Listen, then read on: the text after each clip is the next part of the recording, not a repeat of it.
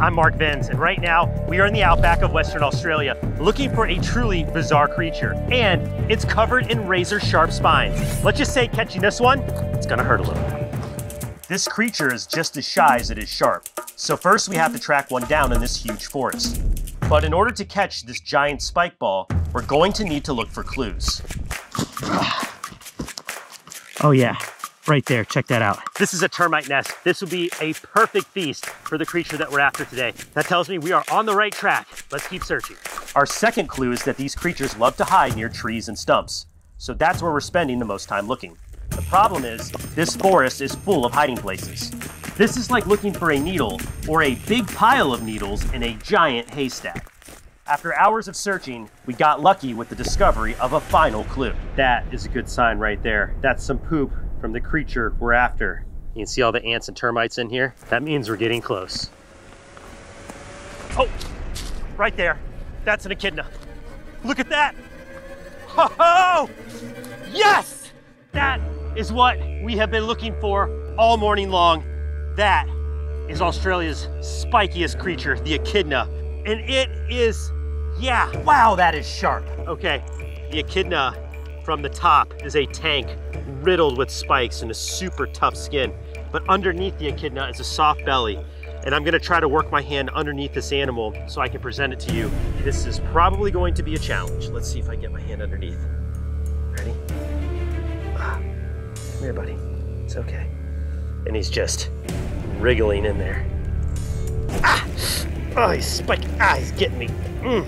Now, unlike a porcupine, their spines can't release, but they are super sharp nonetheless. Ow. Okay, he's really wedged in there, guys. This is gonna be tough. Yeah, I'm getting nailed.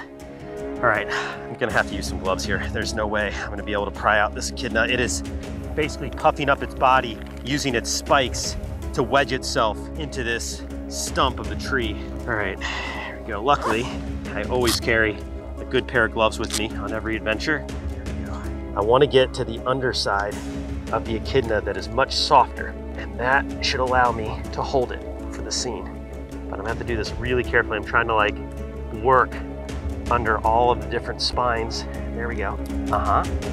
Okay, now these spines are nothing more than modified hairs, so this isn't hurting the echidna at all.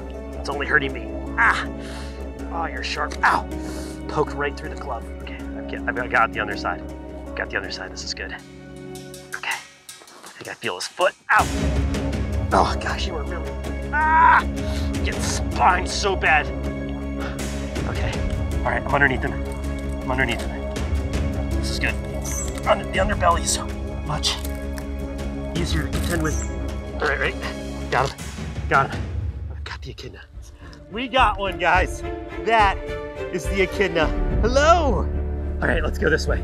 I see an opening over here. This will be perfect. So I think for the echidna to be most comfortable, it's gonna mean a little discomfort for me. I'm gonna attempt to take my gloves off to do this scene, not only in hopes that the echidna will be more comfortable and will show us that beak, but also as to show everyone why you should never pick up an echidna. Oh boy. Hello. This animal likes to hide by wedging against the nearest object. In this case, it's my foot. Gotta get to the soft belly part. Oh, you're so sharp. Come here.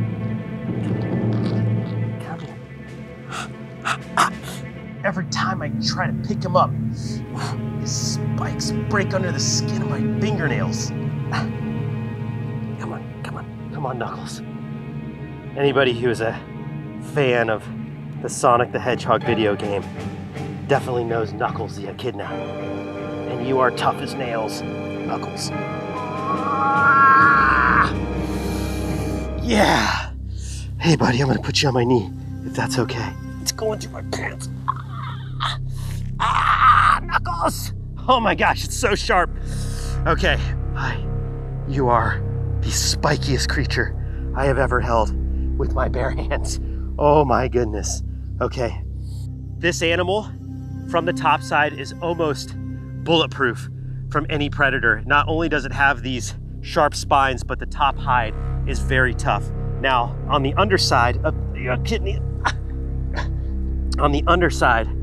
echidna, there's very soft underbelly along with its face. Hopefully, this echidna will get comfortable enough with me today to show its little face because it is super adorable. I'm trying to make it as comfortable as I can. As discomforting as it is for me, I want to show you that adorable little beak, the face of the echidna. Come on, buddy. I'm just gonna hold it here and try to be silent. Try to be silent! Oh my gosh. It's poking his nose at me. Come on, come out, say hi.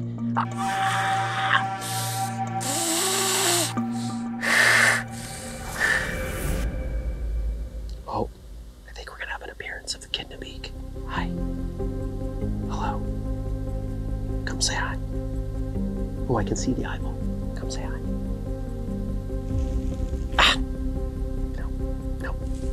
No, that's a no. Door slammed. There we go. Give it a shot. Show us your cute little mug. Try to be quiet. Fight through the pain. Because I want you to see the face of the echidna. Come out and show us. Show us the face. Here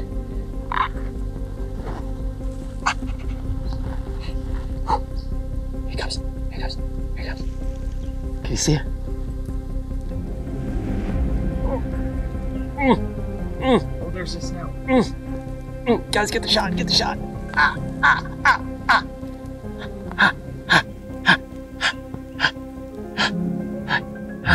Hi, how are you? I'm not doing good. I hope you're doing well, though. All right, guys, that is the beak of the echidna. And it has been very painful to get on camera.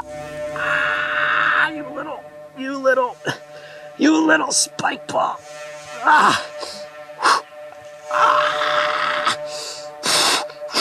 Okay. So you can see the boogery nose there. These animals just recently were discovered to be able to regulate their body heat by blowing snot bubbles on their nose. Oh man. Okay. Just gotta work through the pain a little bit. So an echidna feasts on a diet made up completely of ants and termites. In fact, this animal also has some of the best hearing of any animal in Australia, and it's so sophisticated, they can actually hear the termites and the ants crawling underground, which is why we have to be so quiet. It's so sharp. It is so sharp. And now, compared to the hedgehog, an echidna weighs a lot more. I would say this echidna is in excess of 10 pounds. And just the weight alone, makes it super sharp, and its spines, its spines are so sharp, guys. Okay. Now, if you get a shot of that foot, you'll notice that it's actually backwards. That is a very unusual trait. A lot of times when people are tracking echidnas, they will actually follow them the opposite direction because of the fact that those hind feet are flipped in the opposite direction. So the echidna is a monotreme, one of the only egg-laying mammals on the planet. The echidna lays a single egg at a time, which is about the size of a Mentos. It is a leathery shell, and it will then incubate the egg for 10 days in its pseudopouch. Its pseudopouch is located near the belly, almost like a marsupial, like a kangaroo will rear its young. Once the egg hatches into a puggle, it will actually nurture that puggle for up to 55 days until it grows spines. Spines, because they hurt. Ow, you hurt me. You hurt me so. Okay, put him down. Definitely drew some blood.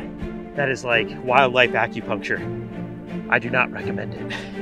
It's time to put our echidna back where we found it. And honestly, I'm not sure who's happier about this, me or the echidna.